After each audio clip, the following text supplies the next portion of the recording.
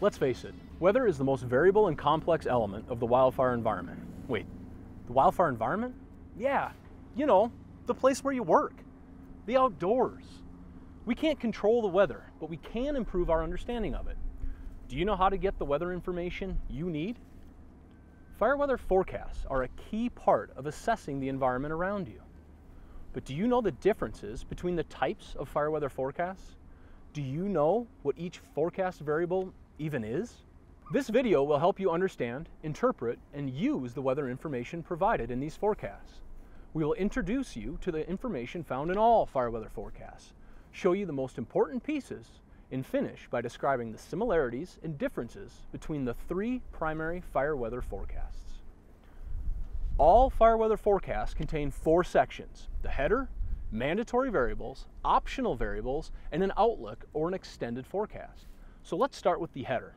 This section provides 3 pieces of information. At the top of the header, you'll find general information about the forecast. This includes the type of forecast, the National Weather Service office or forecaster that issued it, the date and time it was issued and for when it is valid, and the area that the forecast is valid for. You need to make sure that your forecast is valid for the time and the place where are you working. I mean, it's like that sack lunch you have in the back seat of your truck. If it's out of date, you probably don't want to eat it. Next, you'll find the headlines.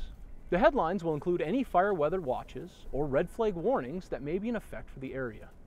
Headlines are the shiny objects of the forecast. Look at them first, as they likely convey the most important weather concerns for that period.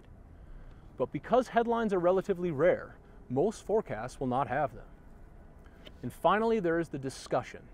The discussion tells the story of the forecast and how the forecast variables are likely to evolve with time.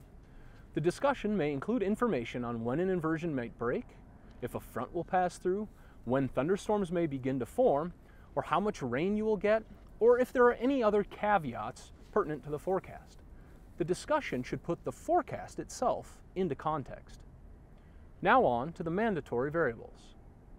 Every fire weather forecast includes 4 mandatory forecast variables. Why are they mandatory? Well, it's because they're the most important and the easiest to measure. They are sky weather, temperature, relative humidity, and wind. We'll provide a brief overview of these for now, but for more information regarding the other content in this video, you should check out the NWCG Guide to Fire Weather Forecasts, PMS 425. The Sky Weather section describes the expected sky condition and the probability of precipitation, or POP. Sky condition is the expected cloud coverage. Think partly cloudy or mostly clear. Sunshine or cloud cover can significantly impact fire behavior by changing fuels conditions. The probability of precipitation is just that, the overall chance for precipitation for your area for your forecast period. For example, a 30% chance of thunderstorms or an 80% chance of snow. This section will not tell you how much precipitation you can expect. Look for that in the discussion section. The forecast temperature is the dry bulb temperature, which is the highest temperature expected during a day operational period, or the lowest temperature expected for a night operational period. If you are working in complex terrain, you may also see a forecast for ridges and valleys when and where the temperature is dependent on elevation. You may also see a 24-hour change so that you can relate today's conditions to those on the incident yesterday. If it is significantly different, it is a clue that your fire behavior may also be different. The relative humidity, or RH, is expressed as a percent and is, very simply stated, the amount of moisture in the air. Low values of RH can help to dry the fuels, which may then lead to an increase in fire behavior. The forecast for RH will show the minimum expected value for a day operational period and the maximum value for a night operational period. Fine dead fuels, or 1-hour fuels, are most sensitive to hourly and daily changes in the RH. Like temperature, you may see trend values or values for differing elevations here as well. And then there is the wind. Frankly, the wind is the most difficult variable to predict. I mean, we give one value for wind speed and direction in a forecast, right? But is that going to be the only wind speed and direction for the incident you're working on? No, never. It's unreasonable to expect the wind to maintain the same speed and direction over a large area for an entire operational period. Wind funnels and channels around the terrain just like water flows around a rock in a stream. Within the forecast, the wind forecast is either specified as the 20-foot wind or the eye-level wind. Remember that the 20-foot wind is the average wind that is found 20 feet above any vegetation, and can be as much as 2 times higher than the eye-level wind, depending on vegetation and terrain. Wind speed is given in miles per hour, and wind direction is reported as the direction from which it is blowing. For example, a southeast wind is blowing from the southeast to the northwest. The wind is often the most difficult variable to forecast, mainly because it is unreasonable to expect the wind to maintain the same speed and direction over a large geographical area for an entire operational period. The wind is likely the most important factor in determining fire spread direction and spread rates, and changes throughout the day, so it is imperative that you know the timing of any potential wind shifts. More information on wind shifts can be found in your forecast discussion. The remaining fire weather forecast variables are called optional variables because they may not be included in the forecast. These variables commonly change from region to region across the United States depending on local needs. Common optional variables include chance of wetting rain, or CWR, mixing height, inversion, transport wind, smoke dispersal, Haynes index, and lightning activity level, or LAL. These optional variables add supplemental information to the forecast information to ensure that you have the most accurate information at your fingertips. In most areas, the CWR, or chance of wetting rain, is the chance of getting at least 1/10 of an inch of rain during the forecast period. This amount typically wets fuels enough to prevent new ignitions, reduce spotting, and slow rates of spread. Unfortunately though, a low CWR value combined with a high chance of thunderstorms may imply dry thunderstorms and the lightning that accompanies them. And remember, if you are burning in heavy fuels or under a dense canopy, 1/10 of an inch of rain probably won't do much to diminish fire activity. And just so you know, a few areas in the US consider 1/4 inch to be a wetting rain. Just recognize that you need to know the value for the area that you work in. Inversions represent a layer of air where temperature increases with height.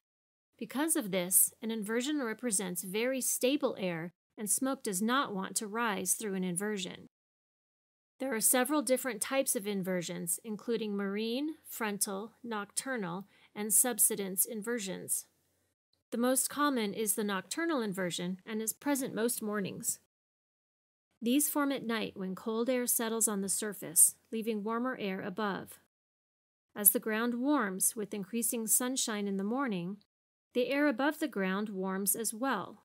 Eventually, the cold, stable air that formed just above the surface during the night will have completely warmed, and the inversion breaks. In general, this occurs between 1000 to 1300 hours. The fire can also modify the timing of when the inversion breaks. A very hot fire can break the inversion sooner, while a dense smoke layer can allow the inversion to linger. Regardless of when the inversion breaks, air mixes well vertically, and the mixing height can grow substantially in a short time. Now, how does this affect fire behavior? Large fire growth can happen quickly after an inversion breaks because surface temperature increases, relative humidity decreases, plus winds may get gusty. Watch your smoke column in the mid to late morning. If it starts to reach much higher heights fast, it is likely that the inversion broke. Mixing height is the height in feet that wildfire smoke will readily reach. The air between the surface and the mixing height is called the mixing layer or well-mixed layer. Days with high mixing heights are typically more unstable and allow the smoke plume or convection column to be transported high vertically. Nights typically have very low mixing heights, and if smoke is trapped closer to the surface, you probably have an inversion and hazardous air quality. High mixing heights may be related to conditions when explosive fire growth is possible. The transport wind has a good name as it is the wind that transports the smoke. It is the average wind speed and direction through the mixing layer. The transport wind directly impacts the smoke plume and has serious implications for smoke management. The transport wind may also give you an indication of the direction of potential long-range spotting. There are several smoke dispersion metrics, but the most common ones are the ventilation index, or VI, and the atmospheric dispersion index, or ADI. Higher values of each imply better smoke dispersal. Often, a smoke dispersal adjective, like poor, good, or excellent, might be the only thing you see here. An important reminder is that days with excellent smoke dispersion are often days that are very conducive to large fire growth. For more information on smoke dispersion, check out the NWCG Smoke Management Guide for Prescribed Fire, PMS 420-3.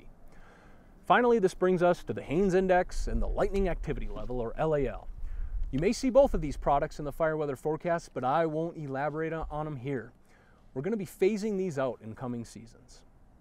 The bottom of each forecast will include an extended forecast or an outlook section that may contain forecasts for fire weather variables for the next 1 or 2 operational periods.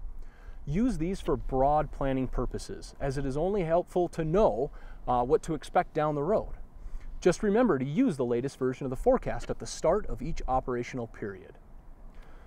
All right, so now you know what is in a fire weather forecast, but there are several different types of fire weather forecasts available that you need to pay attention to. There are 3 types of narrative fire weather forecasts: the fire weather planning forecast, the spot forecast, and the incident or incident action plan forecast. Let's compare the purpose of each type of forecast. The fire weather planning forecast is the most general forecast and is provided as a decision-making tool for pre-suppression planning. Use it at the start of your shift to improve your situational awareness of your local conditions. Friends, you gotta be aware of your situation. The spot forecast provides specific and actionable weather information to be used for wildland fire and prescribed fire operations. The incident forecast is created specifically for fulfilling those incident or ongoing fire suppression objectives. Where are each of these forecasts produced? Both the fire weather planning and spot forecasts are produced by your local National Weather Service Weather Forecasting Office. The incident forecast is produced by an incident meteorologist, or IMET, who is generally on site at the incident.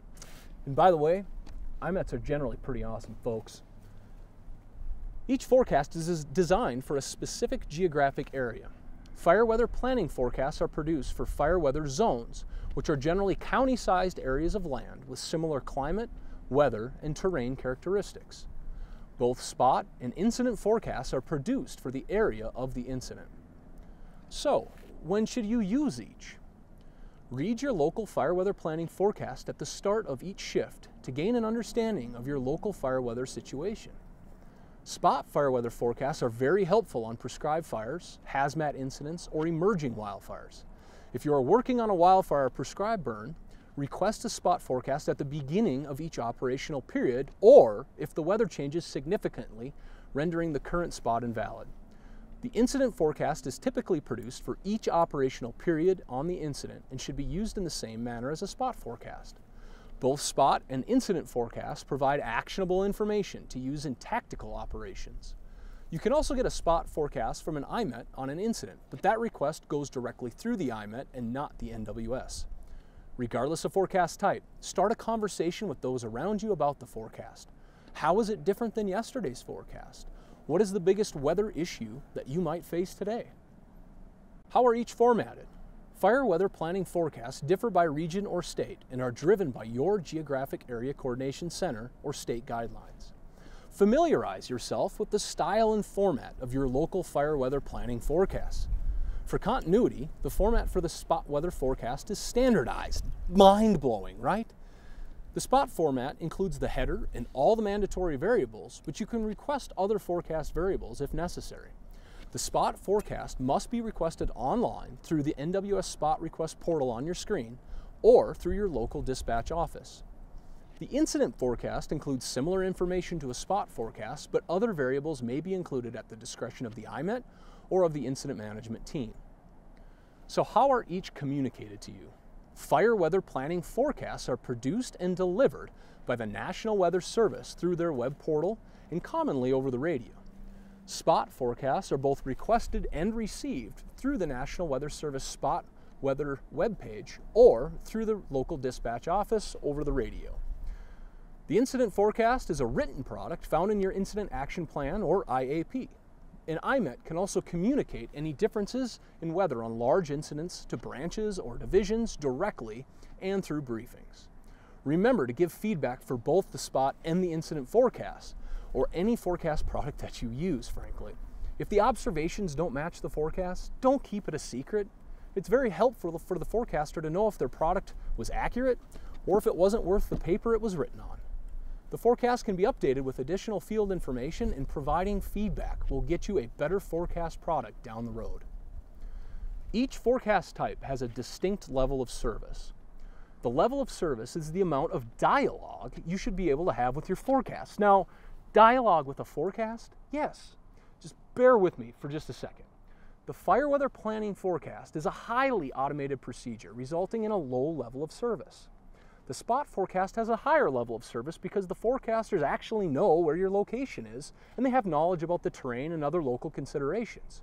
If a critical update is needed, the forecaster will provide a written update followed by a verbal confirmation that you received that update. Finally, the incident forecast has the highest level of service because the IMET is on scene and able to communicate either in person or over the radio. Two-way communication is key when working with an IMET or an NWS forecaster, as they will produce a better product when given your fire line observations. The paper forecast is great, but having dialogue with the forecaster behind it gives you a better product. I should mention that there are a few other types of forecasts out there. For example, an IMET can issue a spot forecast to support a burnout operation on a large incident. But the format of those types of forecasts will be similar to those formats that we've already talked about. Hopefully this video explained the fire weather forecasts and the weather variables they contain. But remember that understanding is only the first step. You must be able to apply the information. Forecasts are very valuable, but they are static documents, whereas the fire environment is dynamic and constantly changing. To best understand how the weather will evolve through an operational period, you need to build a mental model to help yourself understand what is causing the changes that you may be seeing in the fire on the ground. It is also important to understand how the weather will change over time so that you can be prepared for any changes. To build on your skills, go to the next video on how to build a mental weather model, which describes a process on how to apply, adapt, and adjust the forecast to better prepare you for your specific situation.